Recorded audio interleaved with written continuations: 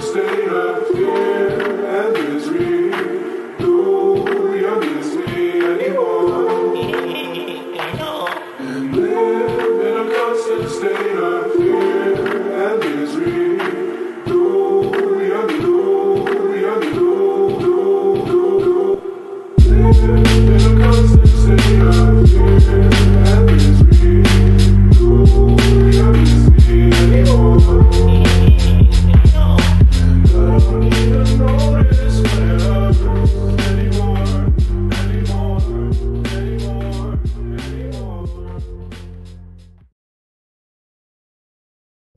What's up, punks? It's Shinobi, and this is Block Digest number 205 at block height 611,299 on Saturday, January 4th.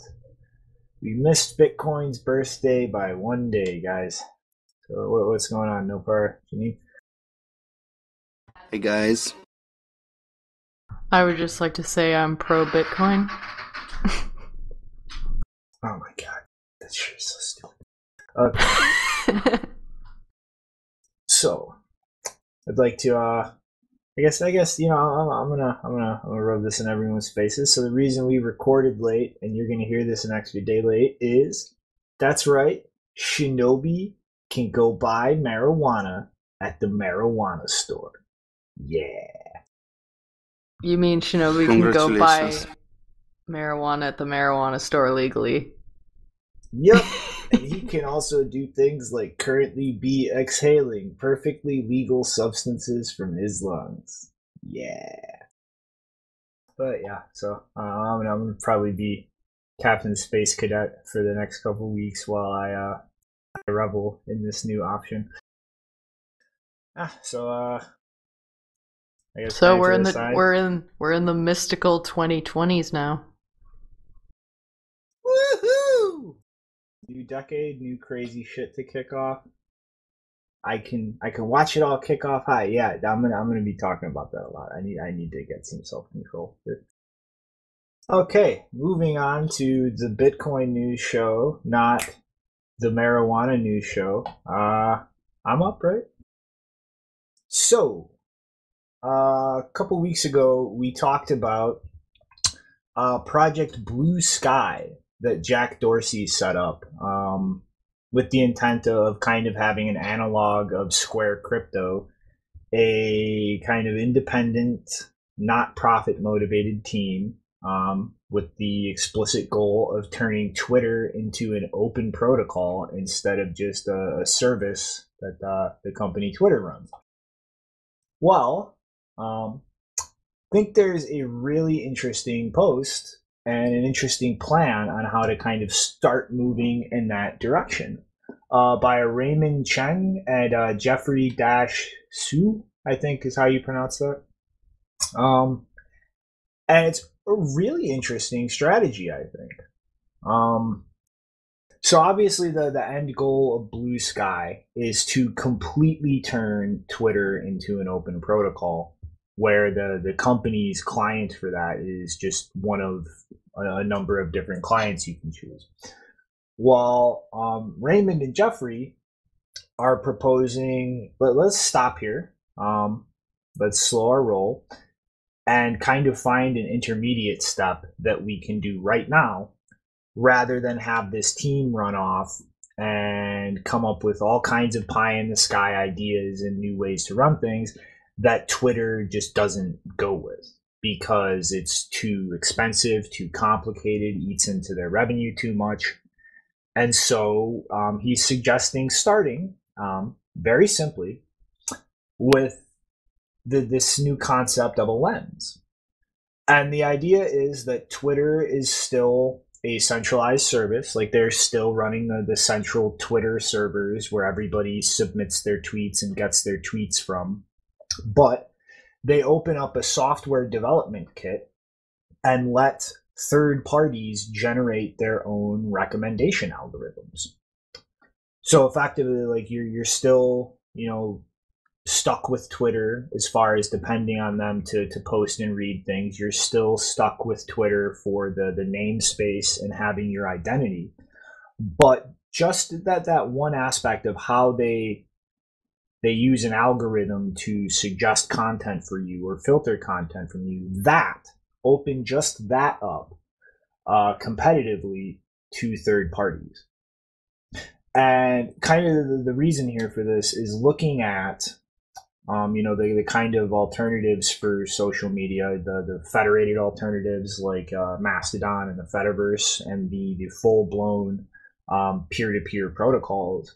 All of these things have issues at scale, big problems that need to be sorted out, that are kind of fundamental to those types of architectures that just, they screw up the user experience. And if you screw up the user experience, you drive users away, which drives revenue down. And so it's like, let's just start here. Let's start this one place, filters for the content that Twitter hosts and serves, and just open that up. And you can see how the market actually feels about that. Like, do users want to do that? Do they actually use different filters? Are other third parties actually going to spend the time and resources to develop other filters for this type of platform, or are we just chasing a dead end? And the whole idea is you can just start with this one place without fully decentralizing Twitter, like letting it stay a centralized service, and just see how the market reacts to these kinds of changes. And if it happens in a positive way, then you can slowly start stepping forward and decentralizing more and more, because this basic concept of a plug and play filter is completely out of scope of where is the data being served from or coming from. And so they even propose, the different trade-offs between trusted hardware such as trusted platform modules or the Intel SGX versus zero knowledge proofs. And how do you prove during this initial kind of step in this direction that this tweet that Twitter served to you was, found and decided to be served to you based on the algorithm you want them using, so that they can't just lie and keep feeding you tweets and not really use the filter you want them to use. And it's kind of, you can kind of just start here and keep going. If it keeps working, if people keep liking it, you just keep going further and further until you eventually get to, the end of this proposal, if things are fully decentralized, is pretty much just have a DAO allocating funds to different people running servers that host and serve Twitter content, that track and organizing it, developers to maintain things. And so, this is really, I think, a big shakeup. When Blue Sky was first announced, I was kind of skeptical. I like the idea, but is this going to accomplish anything? And within a couple of weeks now, it's from people not even part of that team. Here's, I think, a very promising idea on how to approach this and not kind of just run off the cliff and go too far with it. So, what do you guys think about this? I think this is very interesting. It's a very interesting experiment. I don't have any other similar experiment in my mind that a large already established company would be really trying to take such a risk. What Twitter is, well, we don't know if they are going to take it, but they are open for at least researching how to take this thing to the next level. And maybe Microsoft, when it started open sourcing everything and inviting more and more developers, that could be similar change in Twitter. But I don't know. I'm actually not I don't fully understand these new proposals. So correct me if I'm wrong. My impression was that is it still Twitter that's hosting the content? Yeah, that's the whole point of this proposal is, instead of try to decentralize everything at the beginning, let's just Twitter still hosts things. It's still all centralized Twitter. but you make different like algorithm filters that users can pick and choose from. So like think about it like a Twitter, it's still Twitter, but there's like a little app store now where instead of using Twitter's algorithm to figure out what tweets to show you, like you could go use the EFFs, or if you're a big sports fan, like you could go use ESPNs and just have like a choice of what algorithms like Twitter is using to build your personal timeline. So Twitter is the ultimate filter here, right? Because I can't imagine if you post something that's socially unacceptable, borderline criminal thoughts, that Twitter is going to just leave it there, right? Well, I mean, obviously, like you need, like Twitter has to act if it's outright illegal. But aside from that, I think the idea here is that Twitter acts less and less, and just you put users in control of what they want to filter or not, and just give them a big choice of like what filters to use. Yeah, that's interesting. I mean, you could remove like from the 5 requirements that they have in their terms and conditions, like 4, because 4 is not criminal. 4 is just their own filter, and maybe leave the most radical content deleted right away, right? Interesting. I like it. And it's, you know, the idea is like if people like that, if they actually use that, then we can take more steps and like actually try to decentralize stuff instead of just like give users these choices. So it's like instead of like start from the very beginning, like decentralize everything, like let's just add this new filter concept and give users choices, and let's see how they react to that first. And if they react positively, then let's move further. But you know what I mean, kind of slowly step in that direction with Twitter right now, rather than just leave Twitter alone and come up with a whole new thing and then try to get everybody to use this whole new thing. Mm-hmm. I mean, yeah, I like the idea of having the option to choose your own filter. It'll be interesting though to see how it really conflicts with how Twitter currently operates, which is they don't even really give you the option to choose how to like you follow a certain number of people and you'd think that would be really simple. You just get tweets and messages from those people, but instead Twitter has a number of times like forced you to see stuff those people have liked, or stuff the people you follow have liked, or stuff that the people you follow have liked. I get random messages in my timeline all the time from people I'm like, I don't know who you are, I've never seen you, why is your stuff showing up in my timeline? So Twitter so far has not taken a very, let the user choose stance when it comes to filters, and it's getting really annoying. So I would be interested to see whether they, how much progress in that area is actually made by Twitter, considering that their current instantiation is really deficient in that. Well, I mean, and it's, I want to say again, like this proposal is from completely outside of Twitter. Like these guys, to my understanding, aren't even part of Team Blue Sky. But I think like if they actually got people at Twitter to listen and try this, like I think it's really just one thing at the end of the day. I think that decides whether Twitter would do something like this. Does it lower user engagement? Because if it doesn't, then they still have users there that they can serve ads to, and why would they care? Like as long as it does not drop their user engagement, if it stays the same or increases it, why wouldn't they do this? Cricket. Well, one of the anti-engagement practices that I engaged in, I don't know, it's been a few times that it's happened. I have like all of the best ad blockers under the sun installed, so for the longest time I never saw any ads on Twitter, no promoted tweets, nothing. And then every once in a while they come back briefly, and I think that's just because they've found a way to get around the ad blockers.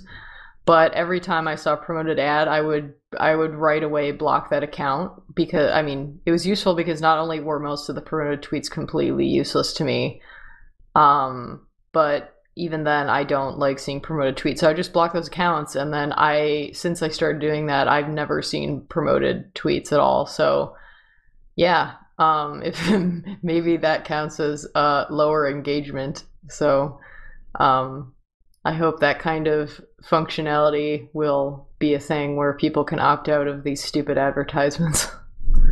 Well, I mean, like here, would you do that so much if you chose your filters and that gave Twitter more accurate information and you saw less bullshit? Like if they were actually more on point with the ads they serve you. And I know personally, you don't like the ads in the tracking period. I feel the same way. But I mean, like a normal person, don't you think they would do that less frequently if Twitter was getting more accurate insight and giving them like more promoted tweets they would actually be interested in? I mean, I just don't, for me it just doesn't work, because if there's a product I like, I'm already following it or have it in a list if I want to get information about it. And I have never once found out about a new product or service from a promoted tweet or anything. I found out about it through recommendations from friends and mostly off Twitter. So, I mean, I don't know. They would have to like drastically improve whatever promotional algorithms they're using about how they choose to promote stuff, because it's basically been an abject failure for me. It's done absolutely nothing. It's just annoyed me. Yeah, but like you see the point I'm trying to kind of make is how like synergizing, like how that would likely improve if they gave users these types of choices to use their own filters and actually get more accurate timelines in terms of like show me what I want to see. Well, yeah, that would be great. I mean, the stuff that I would want to see was not, it probably wouldn't be from accounts that do promotional tweets anyways, because it seems like that just doesn't work. Well, yeah, but we're odd people. We are not your normal person. Like I think that if ads started becoming things that actually showed them things that they want to see, normal people would look at that positively. You know what I mean? Well, so something I would love to see, I don't know whether it works economically because it hasn't been used by enough people for a long enough period of time to show that, but I do like the concept of users getting paid to look at ads that the Brave browser is doing. I hate the fact that they're using a stupid token that's not actually anonymous, and it's under custodial control and everything, and you can't, basically KYC coin. I hate that aspect of it, but now that we have Lightning, we could easily hint remake the Brave browser with Lightning and do that same kind of mechanism. I would be interested in seeing that, because I feel like companies that would be willing to engage in that ecosystem, well, I mean, you're probably going to get a couple of scammers at first, trying to front run everything, but I think eventually it'd be interesting to see which companies would be interested in participating in that, because I just like, sure, I'll look at an ad in a way that doesn't compromise my privacy if it means that I get a bit of money out of it. I'd be willing to test out something like that. I would not be willing to use it with the Brave browser, but it would be cool to see something like that with Lightning. It's funny you say that, because that's actually one of the things that these two mentioned at the end of the proposal you could do if this actually goes like so far that it actually starts decentralizing real Twitter infrastructure instead of just application layer things.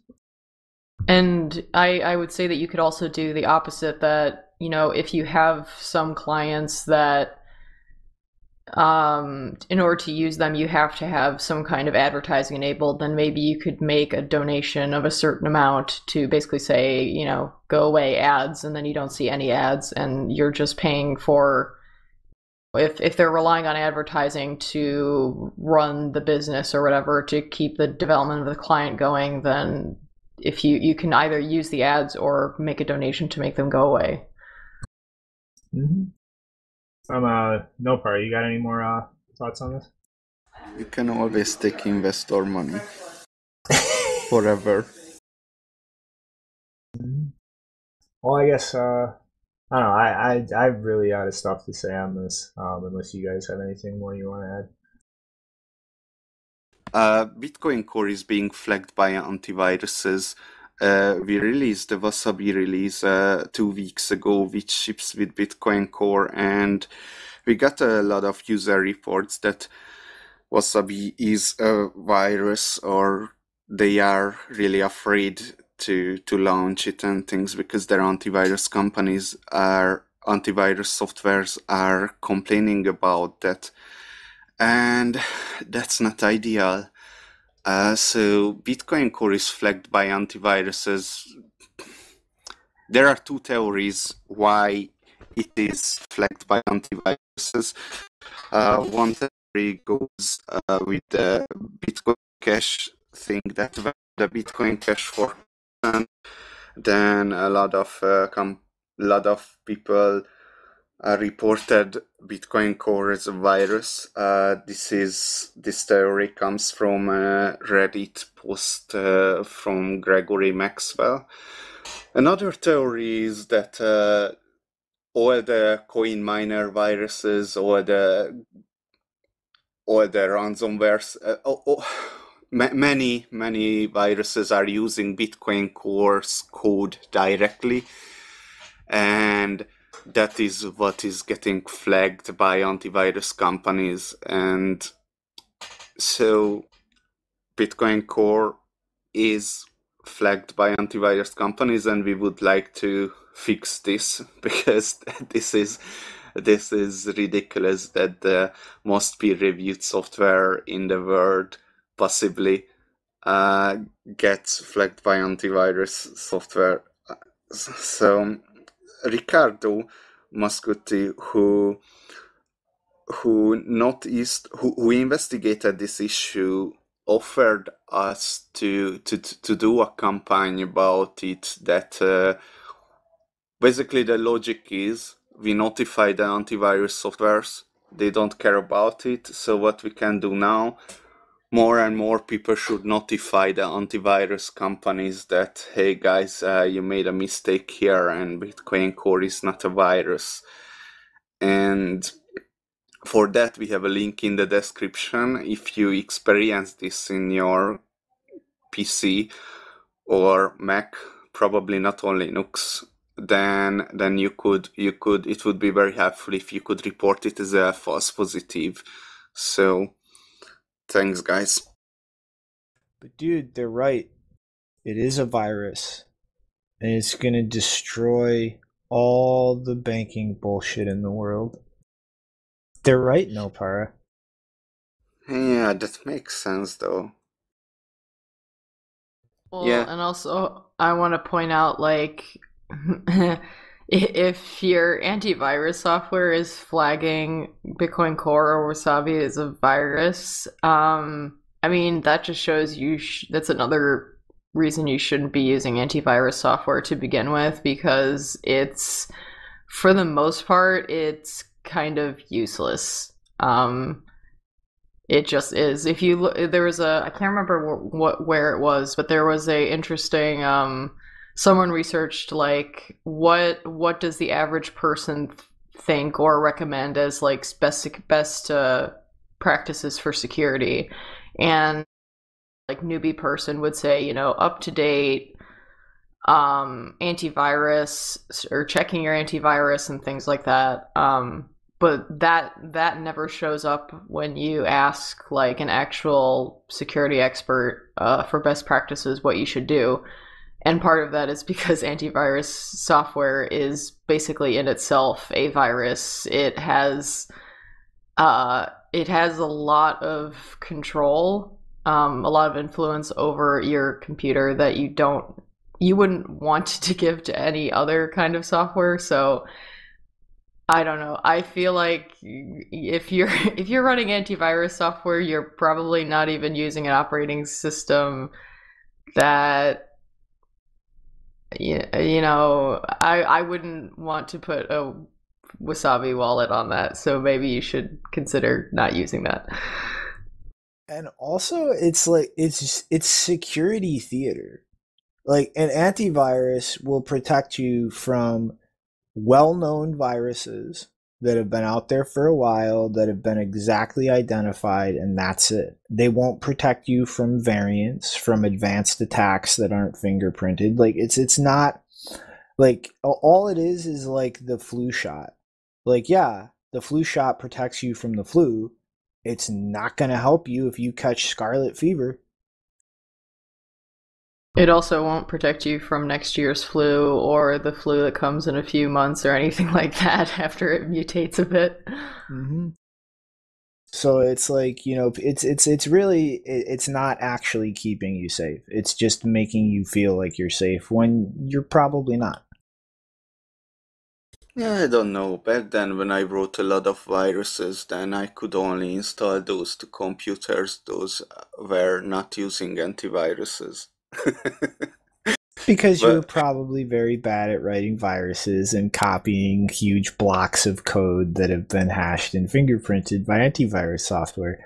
Ah!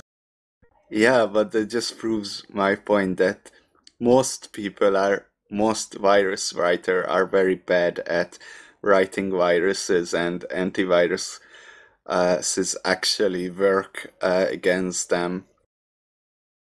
I mean, dude, it's as simple as find a way to do the thing you want to do. That's not the most obvious way to write that code, which has probably been done before. So look at it this way.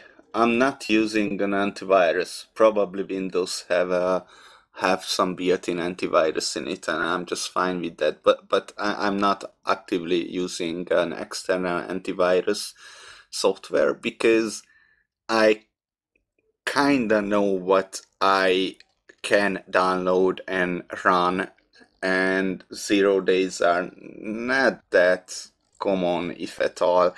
And I did not reinstall my Windows for like 5 years, or I don't know, a long time. But whenever I get to my parents' computer, I'm like, fuck. They are fucked. They have to use an antivirus. I can't recommend them to not use it because it just protects them from the most basic attacks, right? Yeah, but my point is like that's not like how many variations of those basic attacks are there that aren't covered? How many things that aren't really much more complex? Like how many complex? It's like the point is it's not going to keep you safe if a competent person wants to compromise your system. Like you're kidding yourself. It's the flu shot. You get it so Yeah. you don't have to deal with the flu. It's not going to just magically protect the entirety of your health. Yeah, I'm not arguing against that. I agree. Anyway, do you have anything left on this, or I'd like to close this, that please report your false positive Bitcoin core, that it's not a virus, because it's not, and maybe if enough of us reporting it, then they actually start to take it seriously. Mm-hmm. I have a better idea. I think we should start reporting antivirus software as viruses because some people do actually use multiple antivirus software things on their computer. I don't know why. They think that they're going to catch different things, maybe. But it'd be really funny if AV software was reporting itself or reporting other AV softwares too, you know.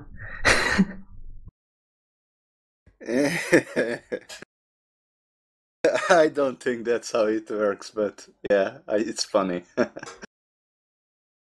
Yeah. All right, though. So you're starting a club.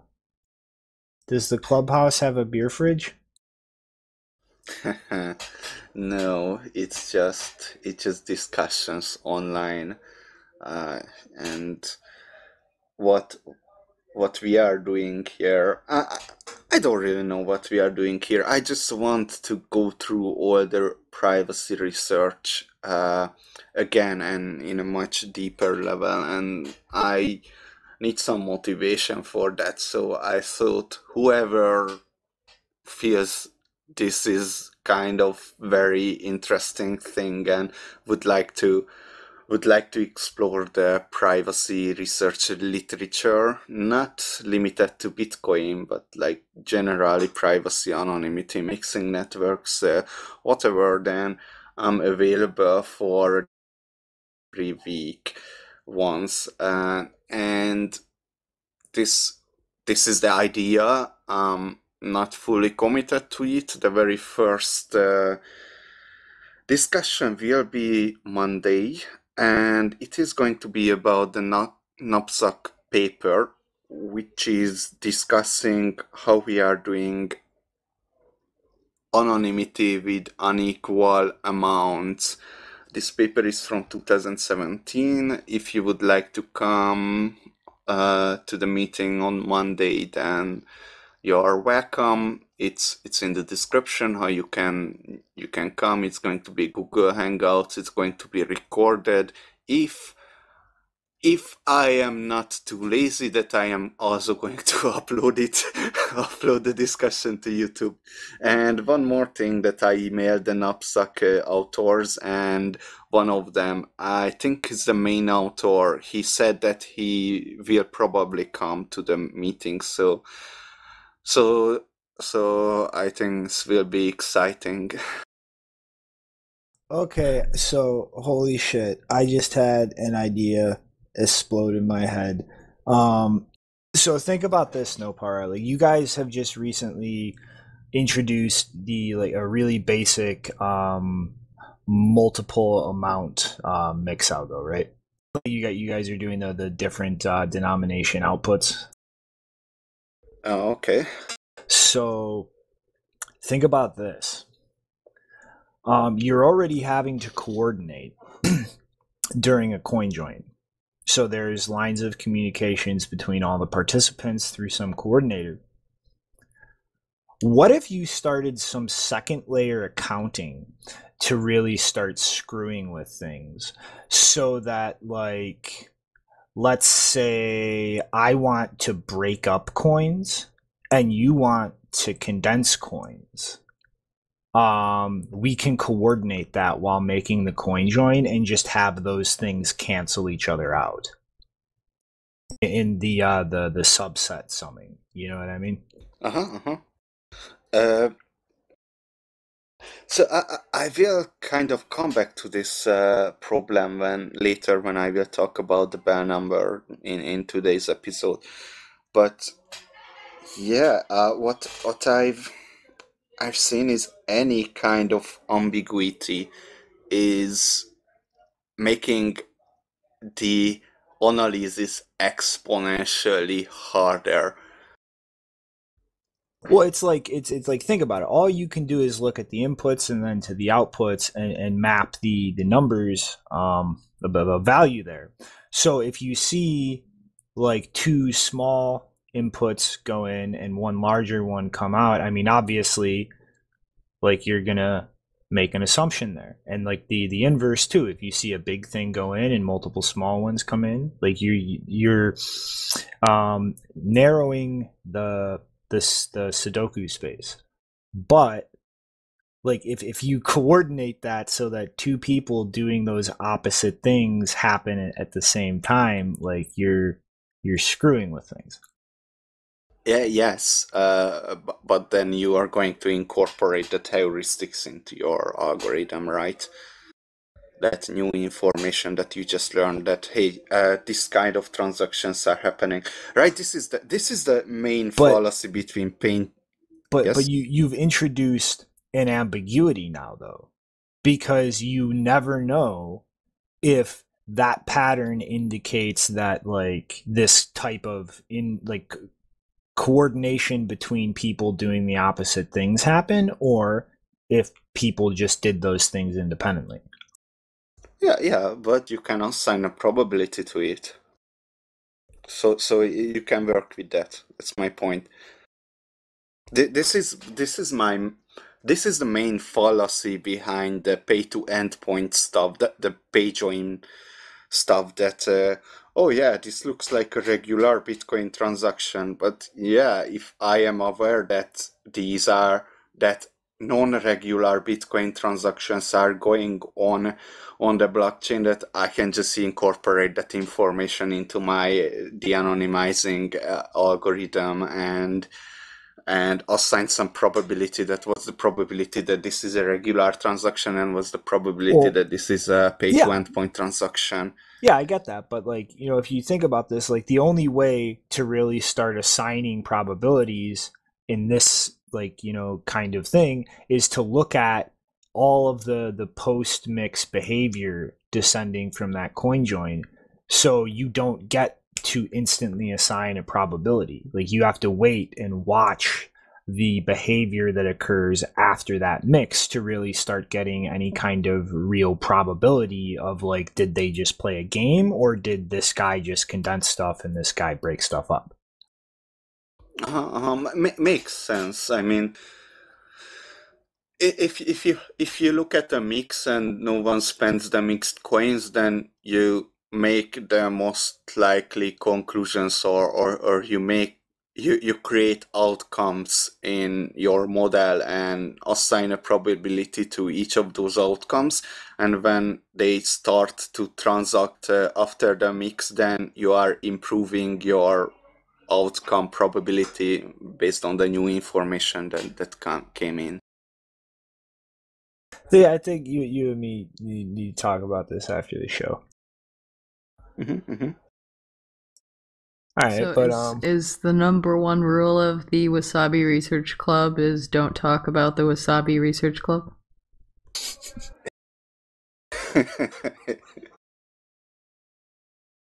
Yes, and I'm schizophrenic. Wait a moment, I call Mr. Robot. alrighty. So I guess we want to move along and follow up on something. Yes. So 6102, the owner of BitcoinOnly.com, posted an interesting thread on the 30th of December. There, after the whole incident with the users' withdrawal being frozen because of mixing activity with previous withdrawals, you know, people went to Binance's subreddit and started going, you know, what the hell's going on? Like, what's the official Binance position on coin joining? And some of the responses were very interesting. One a Binance mod responded with no idea what CoinJoin is. It's pretty simple. Don't do anything illegal or unethical, and you are unlikely to have anything to worry about. Then he went on to talk about mixing services, like traditional mixers, and the risk of having criminal funds delivered to you because of that mixer, and that they will comply with law enforcement. And 6102 spelled out the difference between you know, mixers and the types of CoinJoin tools we have now, which they obviously fucking know about. And one of the last replies from the mod he posted on Twitter is, everything you've said here is pretty short-sighted. Nothing more for me to say than I've already done. Certainly not going to waste time arguing with you. It's simple. If you choose to mix your funds with others, you accept the risk involved in doing so. And there were also a lot of deleted comments and things in this thread. So yeah, they are, or Binance is getting very easily in their responses to that whole incident, and yeah, I'm not very optimistic about this exchange, at least this particular exchange, being friendly or okay to use in conjunction with any kind of privacy tool going forward. So I don't want to. Everyone who is listening to the digest knows already how important fungibility is and where this blacklisting can lead to. So I don't want to get into that.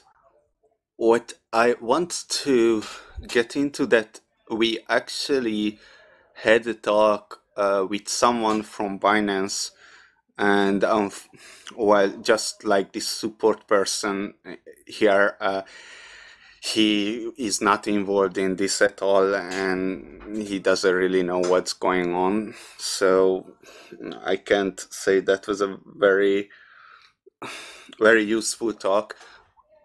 But what he said is that only Binance Singapore is doing that.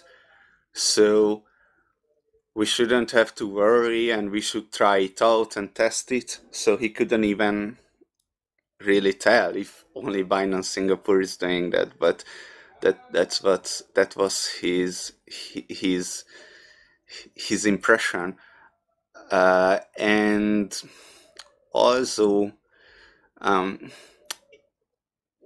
we told him that, well, we try to educate him that where the blacklisting thing is going to lead, that, well, if you start blacklisting now, then everyone will have to start blacklisting if the dominoes are starting to fall, as if this was the first domino and the dominoes are starting to fall, then we are going to end up with a currency that's a useless, or even more likely to split the whole community, that some of them, those are the basically all of us, the cyberpunks, who actually recognize that how a currency can work, and the banks. So which one do you want to be, right? That's the main question. And we told him that we are probably going to launch a campaign about the blacklisting, that in order to prevent the dominoes falling, and that actually changed the tone of the whole conversation. And he was thinking we are threatening Binance. So that conversation didn't go well at the end. But I think if there will be more dominoes to fall and more exchanges are going to blacklist just simply mixing transactions and not even suspecting anything, then maybe a campaign that actually targets people who are working at exchanges to educate them that where this thing is going to end up if they keep pushing this agenda.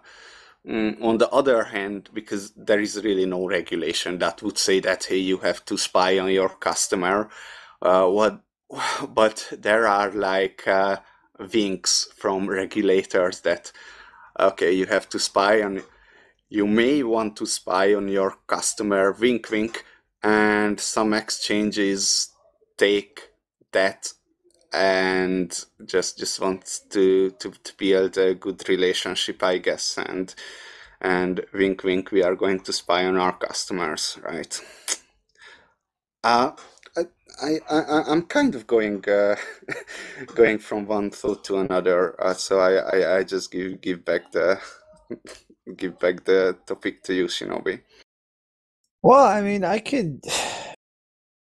I could definitely see it just being pressure from Singapore because they've taken a really, in a lot of ways, they've emulated what the U.S. has been doing. They've been moving towards kind of being better in terms of taxes, but like there's regulating ICOs, there's licensing schemes for the exchanges and things like they're trying to build out a big regulatory infrastructure.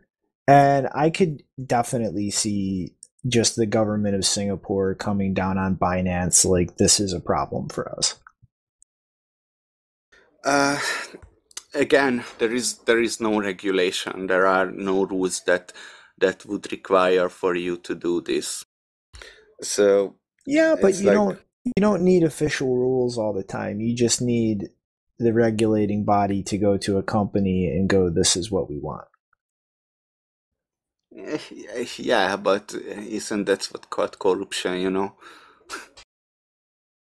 Yeah, but it's just the real world. You know what I mean? All you would really have to do as a regulating body or a government is just kind of hint or strongly suggest like this is what we're going to do in the future, and those businesses would jump to start doing that now to be ready.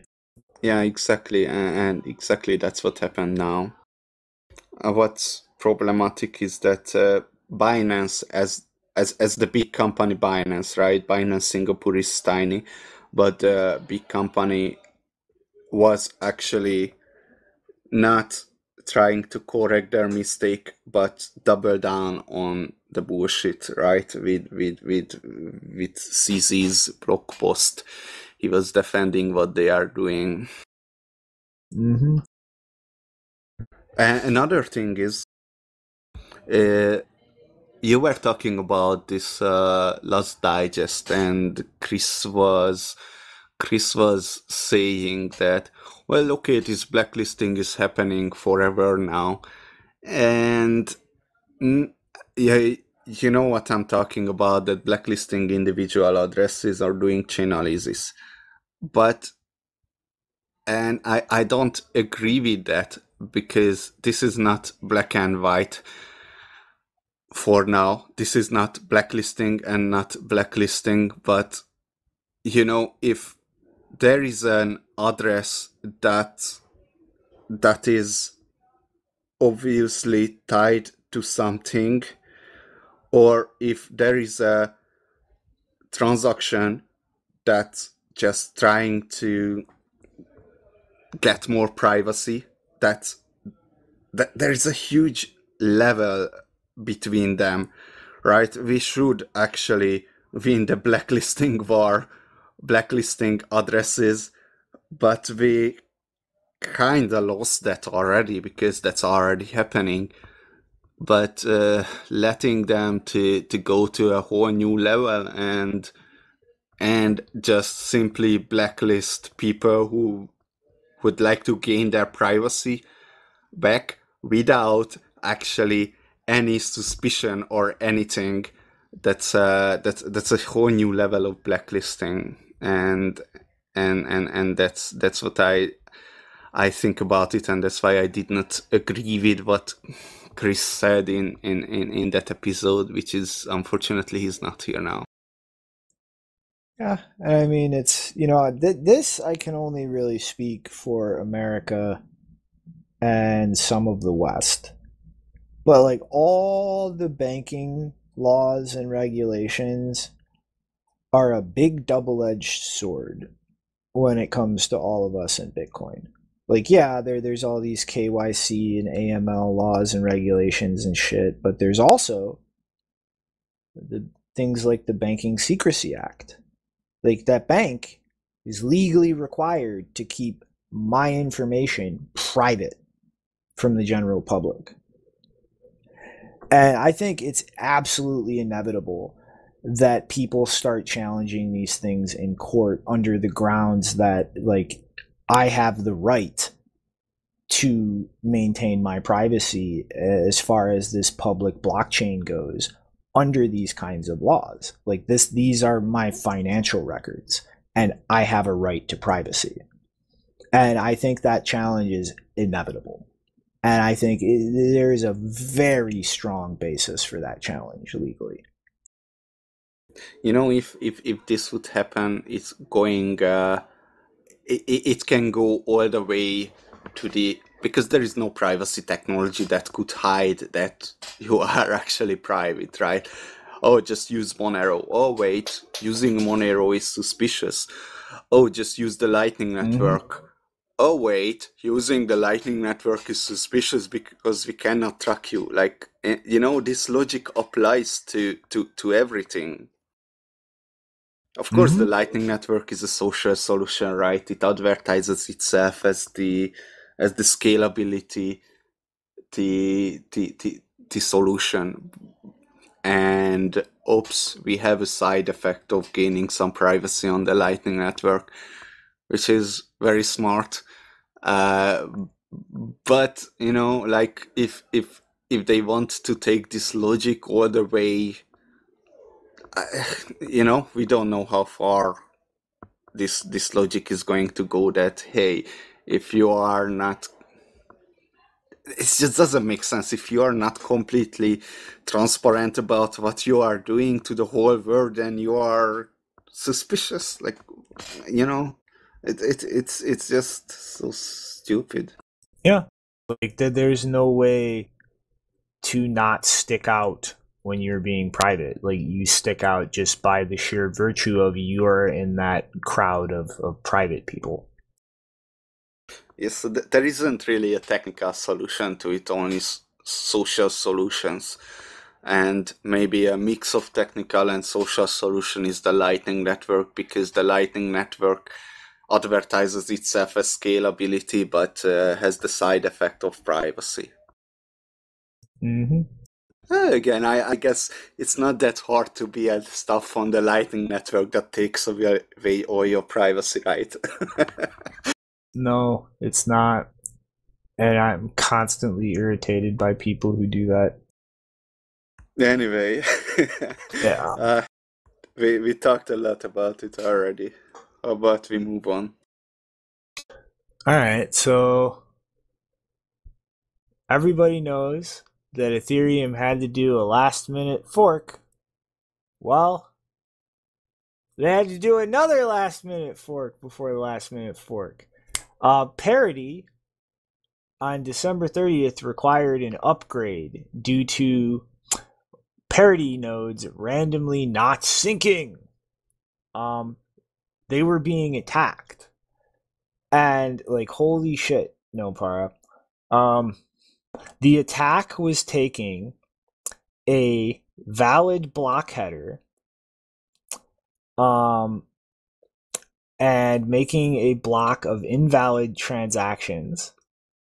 So they're not like the transactions don't even connect properly to that header. And Parity would get that block and then permanently mark that valid block header as invalid, without actually checking the contents it got against the header to see if they matched. So yeah, everybody running Parity had to really quick before the emergency fork upgrade again to fix this amazing retard issue. Like, oh my god. That joke just popped into my head about Germans not having a th, and it's like, we're not syncing. What are you syncing about? But I mean, like, seriously, like, oh my god. This client was marking valid block headers as invalid because it was sent invalid transactions along with that header, and it didn't even check to make sure that all of those invalid transactions were actually part of that block header before it just permanently marked it as an invalid block. Like, holy shit. It sounds like the kind of decision that someone would make to, I mean, think about it.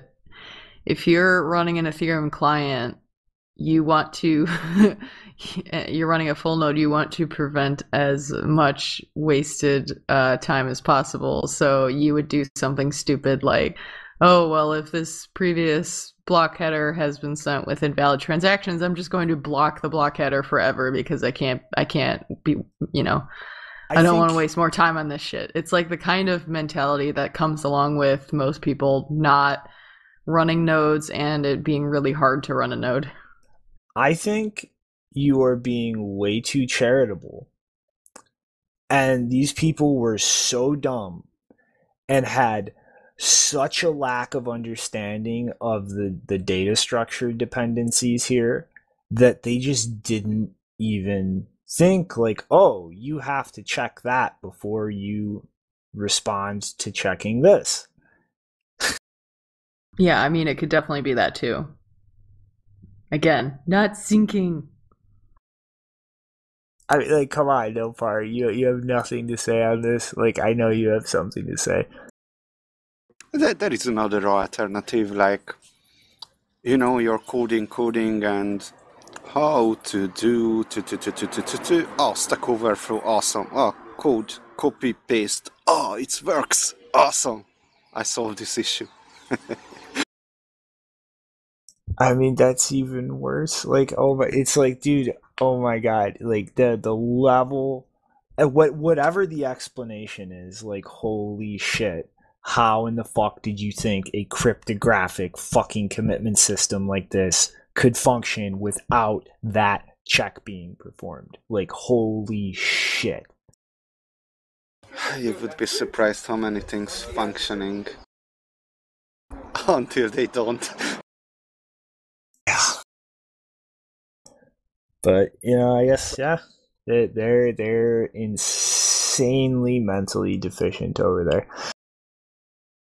I don't know. I mean, we don't have the context, right? We know that they want to go fast and break things, and this mentality results in this. On the other hand, they are innovating faster because they can go fast and break things. Innovating, air quotes.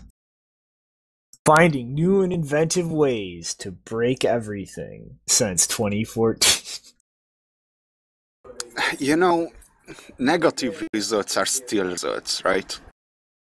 We had to try how to do this thing in a decentralized way in order to figure out that it doesn't really work that way and it doesn't really have to be decentralized. Mm-mm. Nope, they're retarded and I need more popcorn. Ah, man. So, what's my next excuse to eat a lot of popcorn, Janine? Well, a few episodes ago, we talked about some weird stuff going on with MakerDAO, the weird stuff being a vulnerability that would allow one of the major stakeholders to basically take over the system and possibly, I think, take control of the ETH involved. And you got all quiet. Oh, you can't hear me? Yes, No. now we can. Oh, sorry. Okay, so starting over. A few episodes ago, we talked about how there was a vulnerability in MakerDAO, which would allow one of the major stakeholders to basically take over the system and potentially take control of the ether involved in the system. And there was supposed to be a community vote to fix that vulnerability. As far as I know, it was not successful, as in the vulnerability is still there. But instead, there's been an announcement from the Maker Foundation that they will be selling $27.5 million worth of Maker tokens to two companies. The first one is Dragonfly Capital Partners, and the other one is Paradigm. And I think at least Dragonfly is the one that's actually based in Asia. I can't remember about Paradigm, but I think that one is also in the Asian market. It's something that they talk about a lot in the post about how this transfer will help with these companies' involvement. It will help them expand to the Asian market with MakerDAO. So they say both will actively participate in the decentralized governance of the Maker protocol. Blah blah blah, multi-collateral DAI, blah blah blah.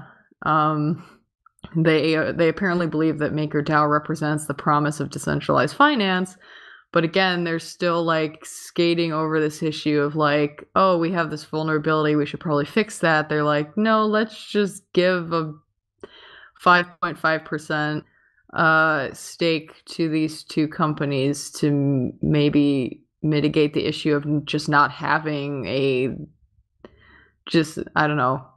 I don't think 5.5% would do very much, but it may decrease the position of the foundation enough that they might not be able to perform the attack, but that still doesn't really fix the issue. So yeah, that weird is happening. You'd think that they would be interested, or you think that if they really cared about decentralized finance, they would be interested in fixing this issue at the code level, but instead they want to fix it at the let's give a bunch of money to these two companies, I guess. But why? Like, how do they not understand that finance is based on relationships, which are based on trust, and that you can't just magically decentralize that out of the picture? Like, that's the whole foundation that it's based on. Yeah, I mean, I don't know. You would have thought that this would have been a pretty bad PR thing for them to have this vulnerability, and they could have, gotten a lot of praise for fixing it relatively quickly, because they basically put up this vote a day or two after there was a blog post outlining the vulnerability and saying like how easy it was to do. They could have gotten a lot of praise for like acting quickly and fixing it, and I don't think they've fixed it as far as I can see. So it's just kind of just showing that this is another project that I have no interest in, not only because it's not Bitcoin, but because at the end of the day, they don't actually seem to care about decentralization. It's just a marketing buzzword to them. Yep. Oh man, this is like, seriously, watching this all start to implode on itself and everybody stay in the bubble it's hilarious. It is a priceless MasterCard moment. Oh, I think it was Peter McCormick who did an interview with some people in Argentina, and they pointed out that they don't actually have that much interest in DAI, because it's not useful to them, as some of these people claim. Because there was an article going around a couple of weeks back about a guy in Argentina who was supporting himself by using DAI, and it was like, look, ETH is money, even though this is not ETH, this is a token on ETH, and kind of having issues. But they were like, oh, look, it works. It's helping people. But it's like, yeah, there's got to be a few people in the world who are in a position where that kind of stuff helps them.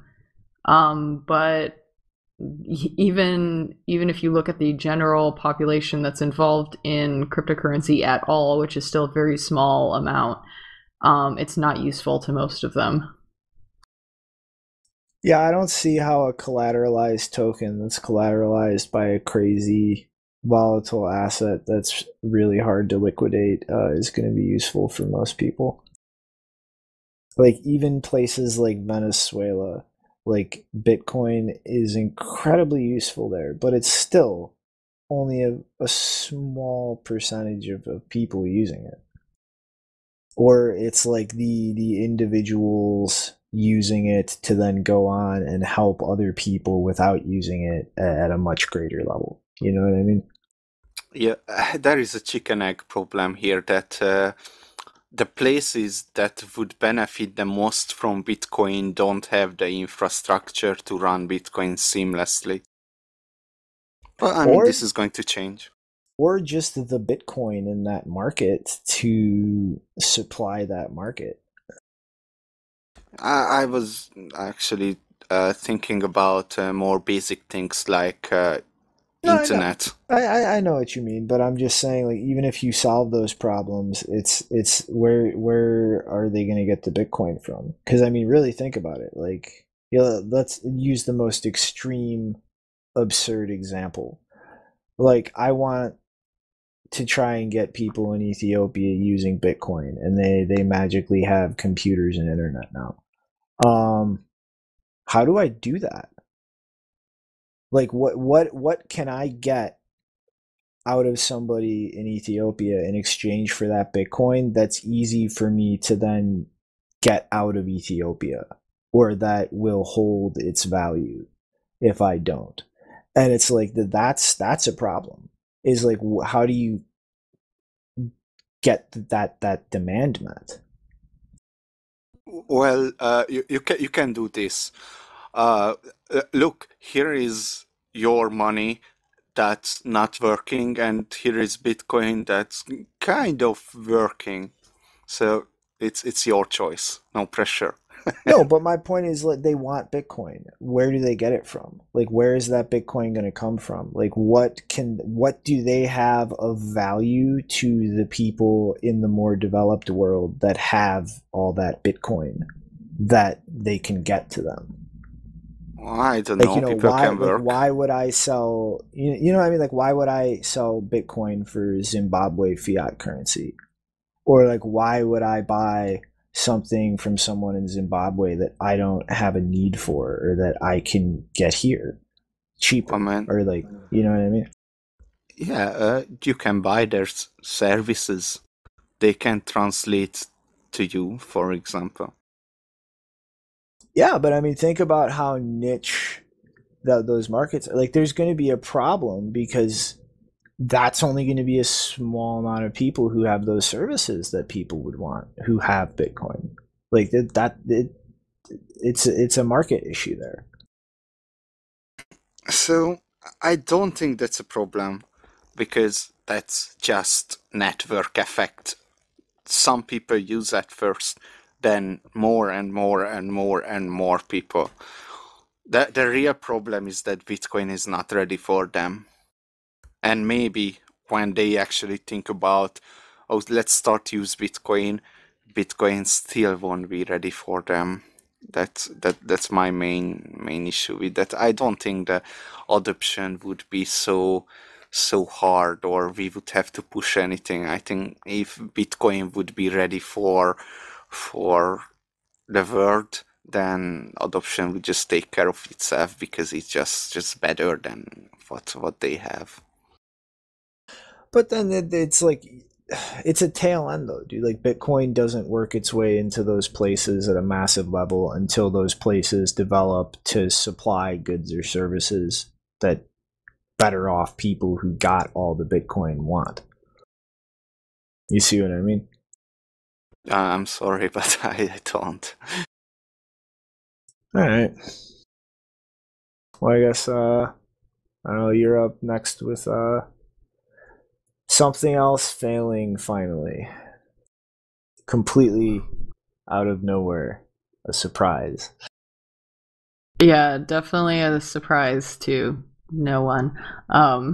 So if you may remember, back in April 2018, Coinbase paid at least, I don't know if I thought it was actually more than 100 million, but somewhere around $100 million to acquire earn.com, reportedly for the reason being that they wanted to get Balaji back into the company, and he was currently working on Earn at the time. So yeah, it's now a year, and let's see, a year and 3/4 ish later. And it looks like they are going to be sunsetting I don't know if they're going to be sunsetting everything about Earn, like if Earn itself is just gonna go away, but apparently the microtask platform aspect and the paid inbox part are going to be going away. And I didn't actually find a public announcement of this. It was apparently sent in an email to earn.com users where they said that they will be sunsetting earn.com to focus exclusively on Coinbase Earn. So I guess yeah, it says Coinbase Earn enables users to earn cryptocurrencies by completing educational tasks. So the part where, they've been doing promotional stuff with Zcash about learn how to use Zcash, note in a way that is not anonymous or private at all because they don't allow that on their platform. They've been doing all these educational things about Zcash and even MakerDAO, which we just talked about, and I guess also the Brave browser with the stupid BAT token. So that part will apparently continue. But then in February of this year, earn.com is going to be non-functional. So it looks like they just kind of migrated some aspects of Earn into Coinbase directly, and now they're just getting rid of Earn as a... Oh, cat is walking on keyboard. Yeah, they're going to... It sounds like they're just going to keep some aspects of it that they've already migrated into Coinbase directly, and then the rest is, I guess, going to go away.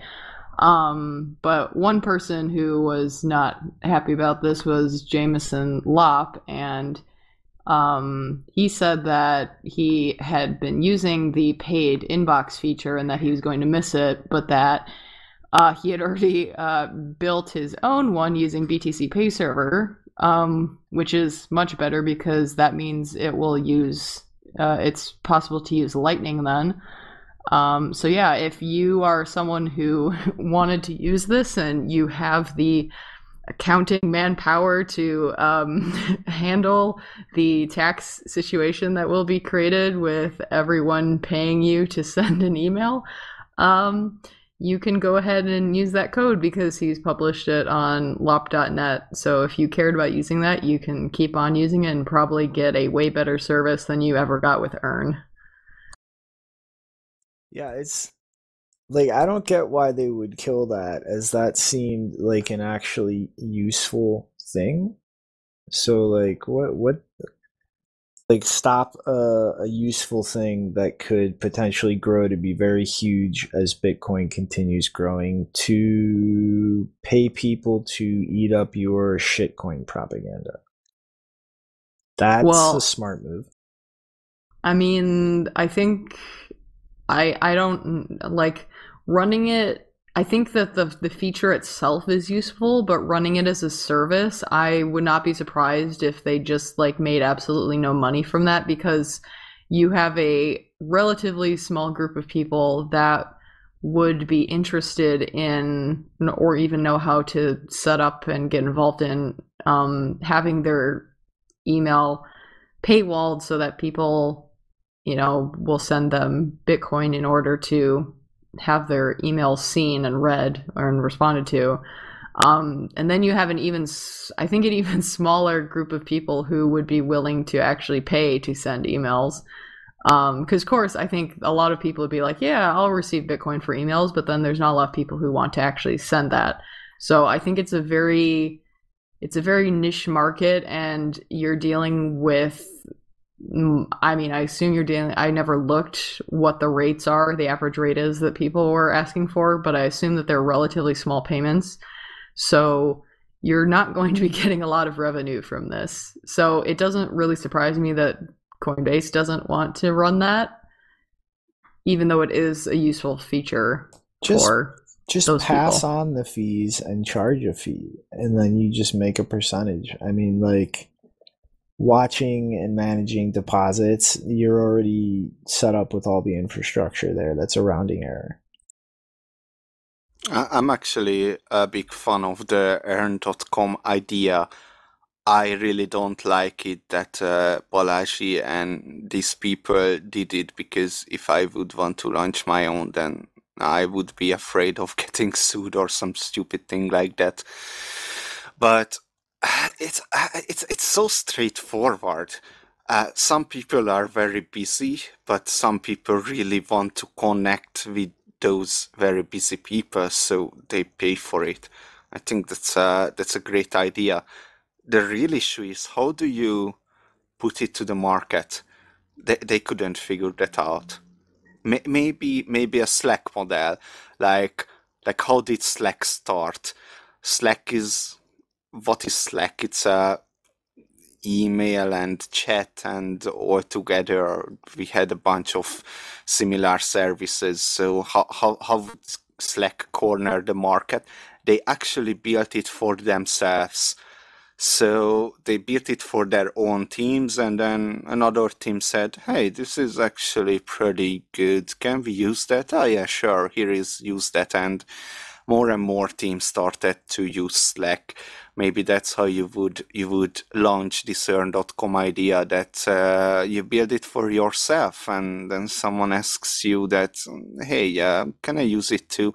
Yes, sure. And you build up a very enthusiastic early adopter crowd, and from there on things are happening.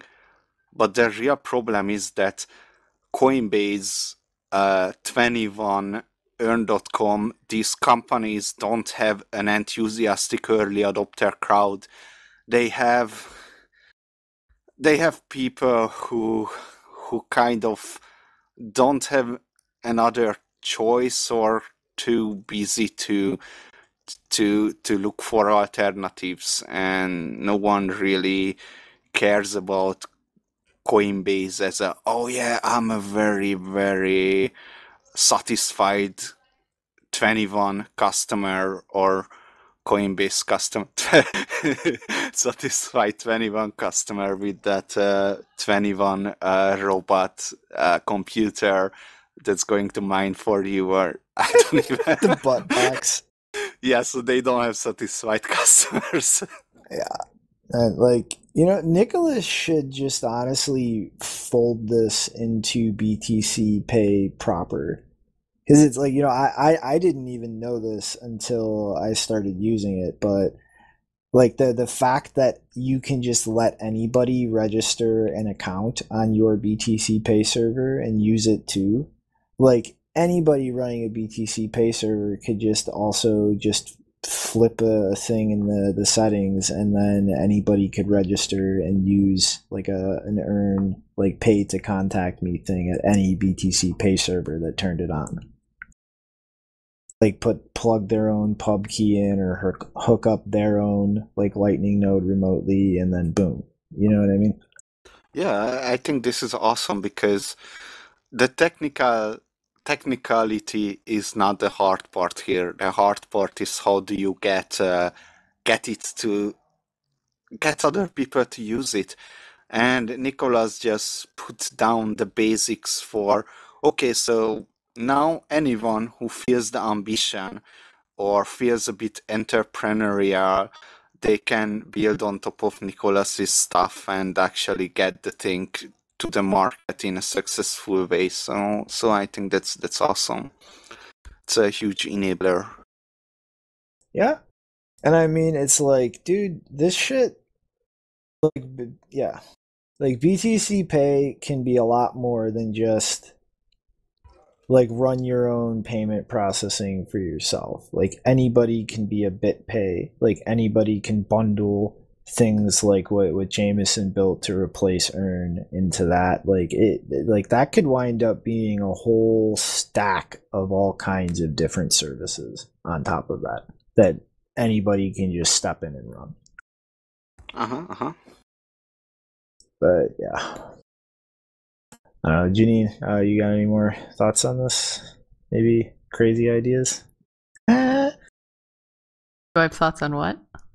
On the idea of anybody being able to just let anyone else sign up and use something like what Lot built on their BTC Pay server.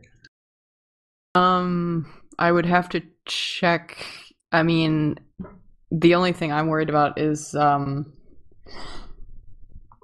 I don't know how well it integrates with like it depends. I mean, I assume these people are hosting their own email server and they're not using. I don't know how well that integrates with other inboxes because Oh no, not everyone. That's trivial. Like any email provider is going to have ways you can get SMT pushes from different places and stuff.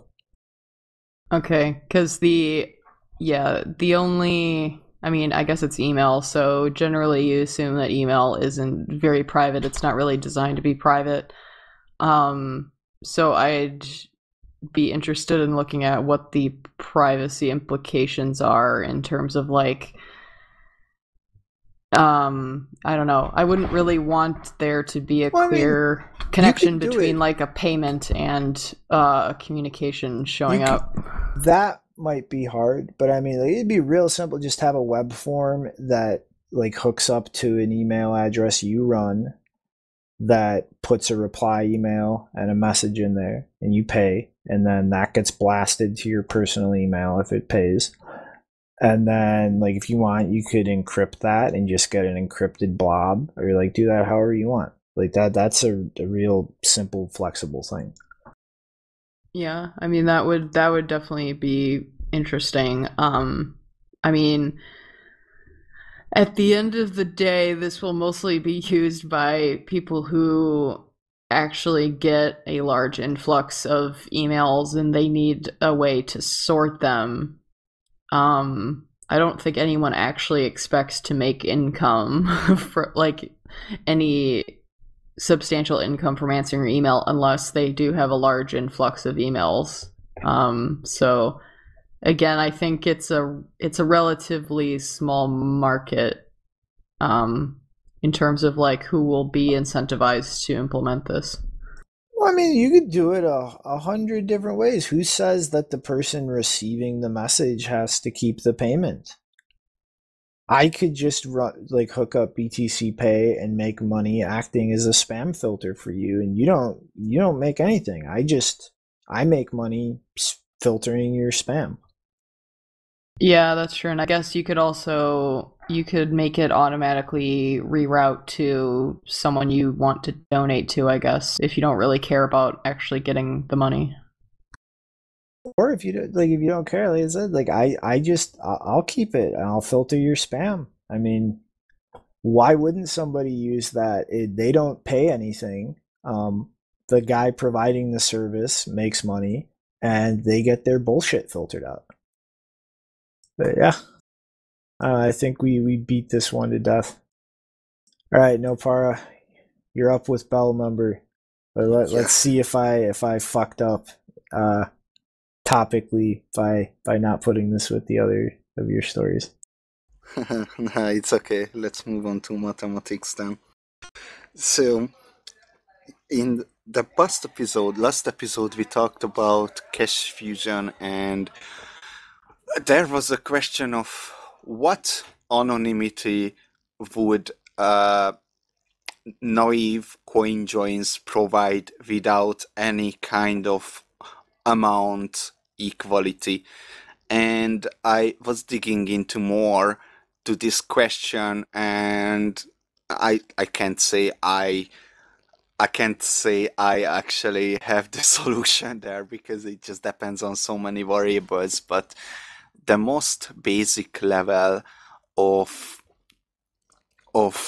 what it depends on is quite astonishing, and that's why I want to introduce the bell number here, which is very relevant. So what I did is I was thinking about how can you de-anonymize large coin joins, and there are various ways to do that, and it turns out all of those ways are very inefficient without any kind of assumptions. So if you just look at the blockchain, if you just look at a single transaction on the blockchain and it has one input, one output, then you want to figure out how many sub transactions it has.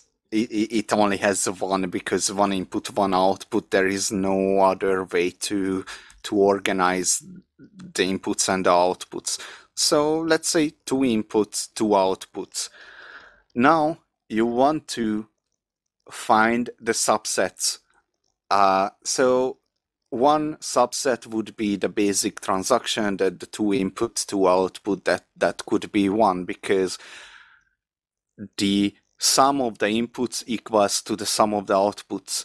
Now you have to start organizing it to find more sub-transactions. The first input, does it correspond, does it have the same amount as the first output? No. Does it have the same amount as the second output? Yes. Oh, awesome. So the second input then has the same amount as the first output. So you found another 2 sub-transactions, which is in the same partition. So why is it relevant? Because a brute force algorithm would be looking at all the possible partitions that you can organize a set. And a brute force algorithm would have to iterate through all these possible partitions. Now, the bare number is the number of partitions of the set. So an empty set has 1 partition, the empty set. So the bare number is 1. A set with 1 element has still 1 partitions, that's 1 element, so the bare number is still 1. A set with 2 elements has 2 partitions. The first partition is that both elements are in it. The second partition is that a set of the first element and the set of the second element. So it has 2 partitions, the bare number is 2. With 3 elements, the bare number is 5. With 4 elements, it's 15. 5 elements, it's 52. 6 elements, 203. And 6, 7, 8, 9, 10, 11, 12. Just in a couple of more elements, we get to a number that we cannot actually store in the memory of our computers, let alone iterating through it. And this is really interesting, because that's how you find the sub-transactions of a CoinJoin. So if you have 100 input and 1 output CoinJoin, then you would have to iterate through a number that is so large that, as I see it written down, it doesn't fit from from the left side of the screen to the other side of the screen, right? Which is just yeah, that's not happening. Now there is an optimization, and the Naxa paper actually shows an optimization for this subset sum problem to solve it, but it's exactly as bad as hard. So even though, so you see that knapsack paper provided the best possible optimization for the algorithm to solve the subset sum problem as a lower bound, that you cannot really do anything better than that, and that's just growing exponentially, just like the bare number. So the conclusion is, if you make very, very stupid, very large coin joins, then you have anonymity, just because the CoinJoin Sudoku cannot be done in reasonable human times. Now, the problem with this is quantum computers and other assumptions. So, for example, in Wasabi, based on the number of equal inputs, you can see that how many participants there are, so that helps a little bit. There are before transactions and after transactions the mix, and that helps too, or someone exposes his mix and that lowers the number. But it's very interesting to think about it, that indeed you just do very stupid CoinJoin transactions and that still provides privacy, because the de-anonymization is just so expensive that with today's computers you cannot do that. Mm-hmm. And again, I don't know what to do with this information, but I'm hoping to figure out.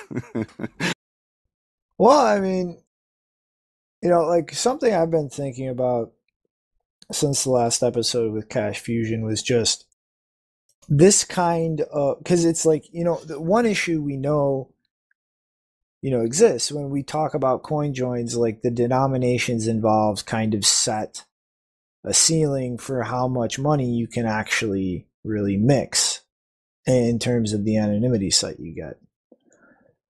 So, like, what about applying this kind of math or mathematical treatment to coin joins to whales? Like pretty much like a coin join strategy for huge whales that won't necessarily care so much about the huge fees for doing things like this in exchange for the privacy, or who can just like fragment like outputs just for the privacy benefit and never have to like condense two of those ever again to meet any payment obligation that they would have. And kind of like look at mixing differently, in these less efficient ways for these larger amounts of coins. Yeah, I mean, mixing is, no matter how you look at it, if you are not trying to do this naive coin joins, then mixing is always for people who are willing to pay the difference. So that. But my point is, like, tools made for normal users with like normal person amounts of money will never be suitable for the guy trying to mix millions and millions or billions of dollars. So like maybe we just have to look at mixing for those relative amounts totally differently. And maybe for amounts that large, people would pay for the extra fee and block space to do it naively and just brute force it. And they would be able to afford to take like this UTXO and break it into 10 UTXOs because the amounts are so large. They'll never have to combine two of those to pay for something. You know what I mean?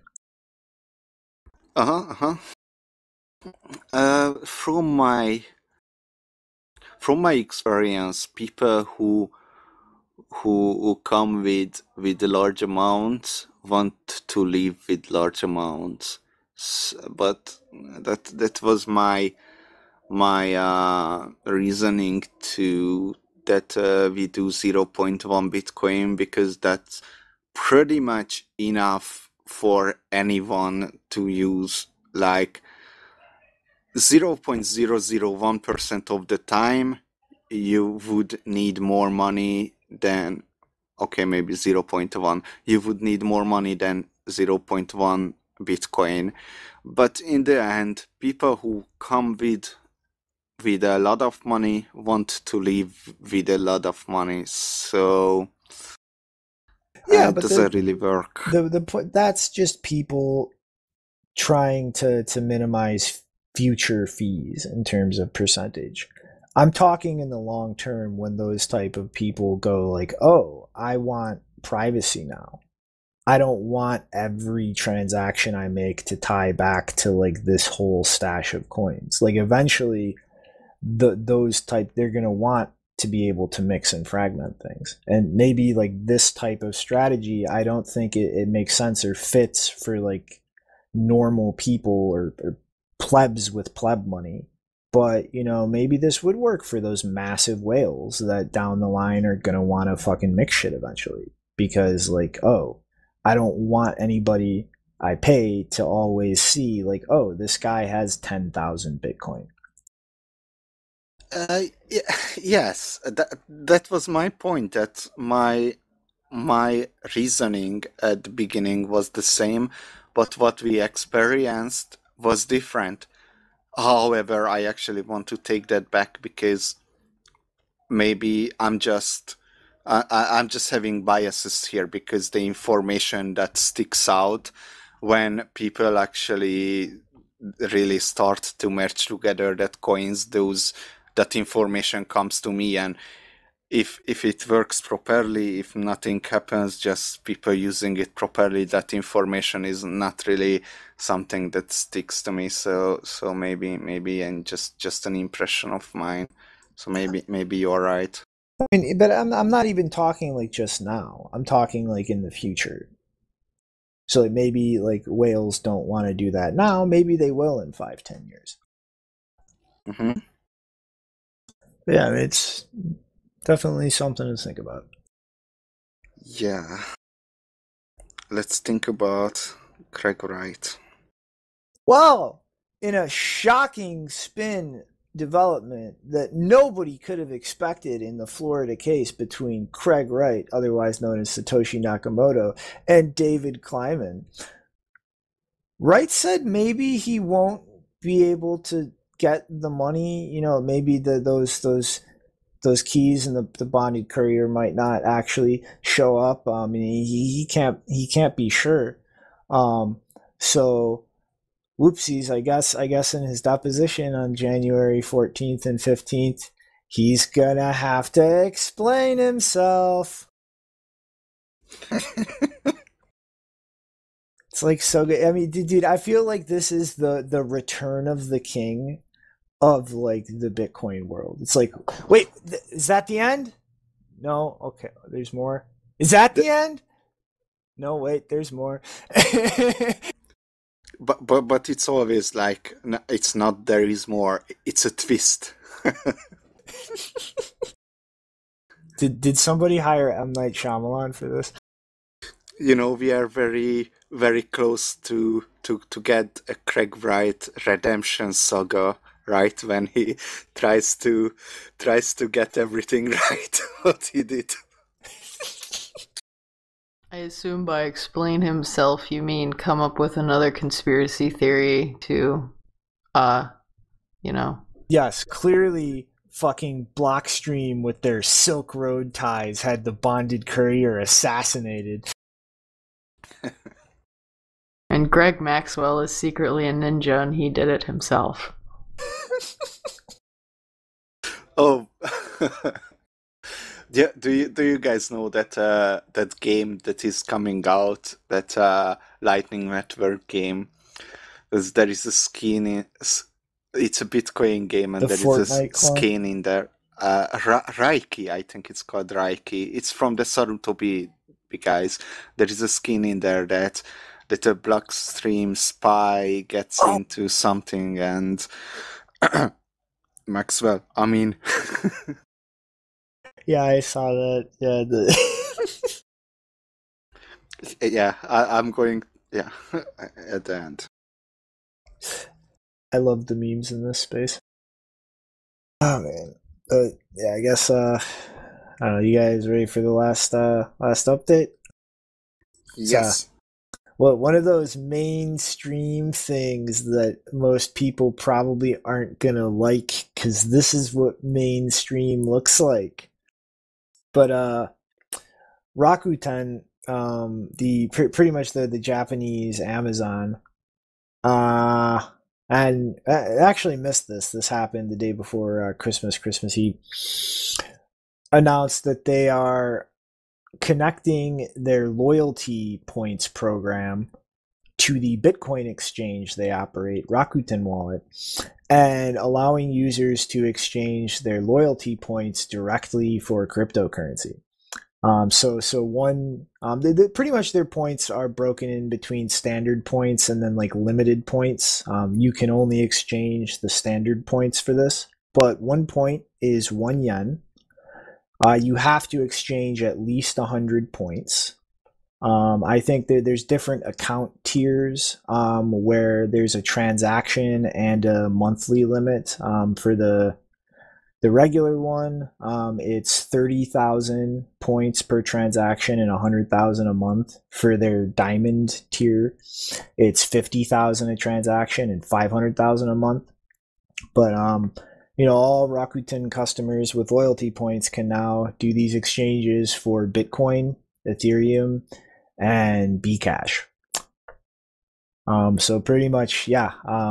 Instead of spending your loyalty points on discounts or products at the store, you can directly take them and translate them into Bitcoin if you use the Japanese equivalent of Amazon. I think Jeff Bezos should take some notes here.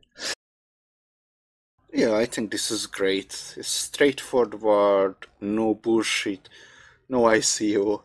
It just use Bitcoin in a straightforward way. I think this is great. Yeah. I mean, the perfect thing is it's just keep doing what you're doing as a consumer, except now instead of buying your free Pebble watch at the end of a couple months or whatever, you can put that into Bitcoin. It's just simple click. You do that. I mean, this is the perfect kind of passive way to just get total normies into this ecosystem. Like just a simple, stupid way that they can accumulate without really putting any kind of thought into it. Mm-hmm. I mean, Janine? Yeah, that sounds really cool. I don't see Amazon ever doing that, though. You know the fact that we constantly get fake stories about Amazon adding it tells me that we're not going to do it. I'm not saying soon, but I mean, like it's an incentive to use the platform that could wind up being a very powerful incentive.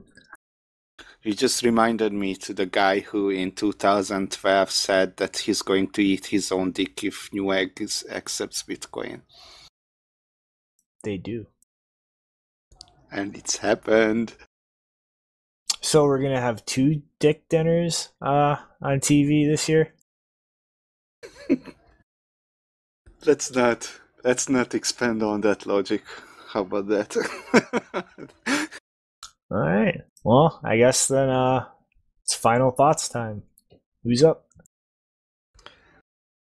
Yeah, let me start. So we were talking about the Japanese Lightning Network game, and actually there is going to be a demo in the Advancing Bitcoin conference in February, and Nicolas Dorier and me are going to fight against each other. I mean, it's not really going to be a fight. It's going to be one-sided, as I'm going to kick his ass. But it's still nice that he's okay. that this is going to be there, and they asked photos of us, which means to recreate us in the game. It's crazy. You're gonna be in a video game too now? Awesome. Yeah.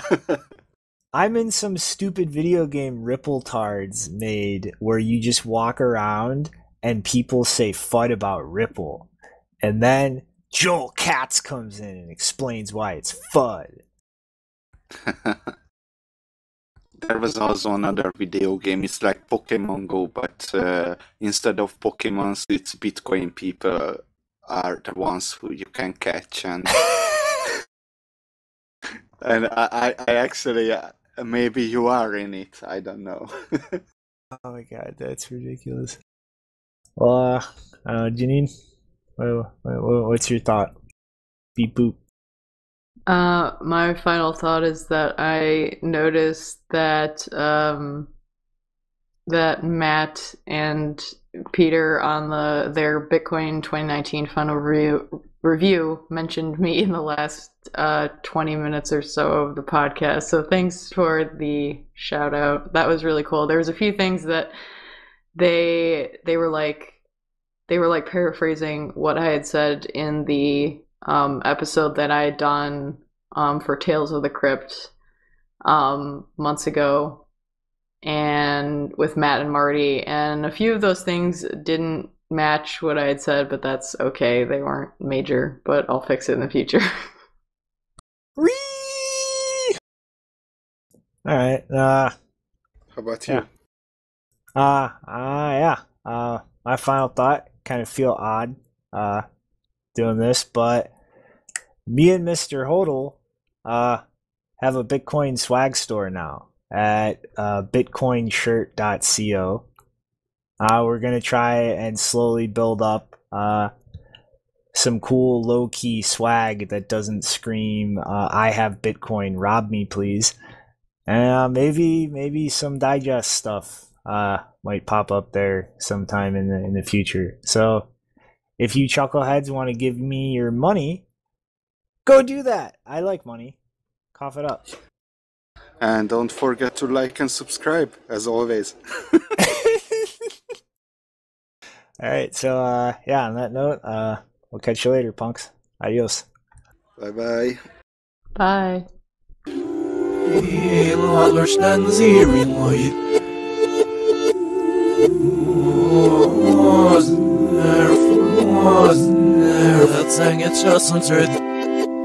Ingen er for et sred. Jeg er sånn i de sorg, må jeg